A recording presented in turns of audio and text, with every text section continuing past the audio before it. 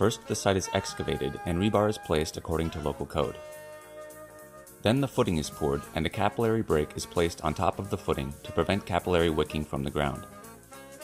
Then the foundation wall is poured, with anchor bolts placed according to local code. Drain tile is placed around both the interior and exterior perimeter of the footing. Waterproofing is applied to the exterior of the basement wall.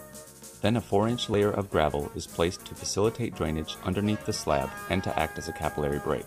It also allows the removal of radon from beneath the slab if radon is present. Gravel wrapped in filter fabric is also placed around the exterior drainage tile to allow for drainage at the bottom of the basement wall.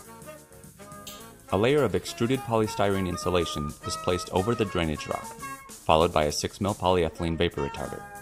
Note that the vapor retarder is carried up the wall to where the top of the slab edge will be. Lengths of extruded polystyrene are placed against the wall to act as the isolation material and to provide a thermal break for the slab, which is poured next.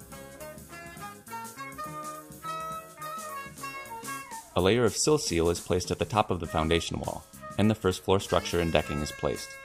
Please note that all exterior seams should be sealed.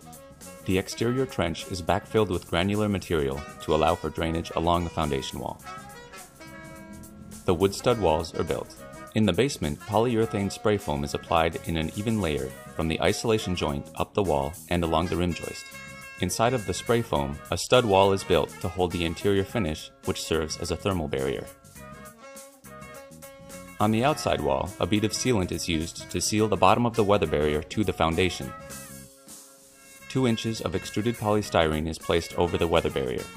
A channel is mounted at the bottom of the insulation layer to protect it from pests and weather.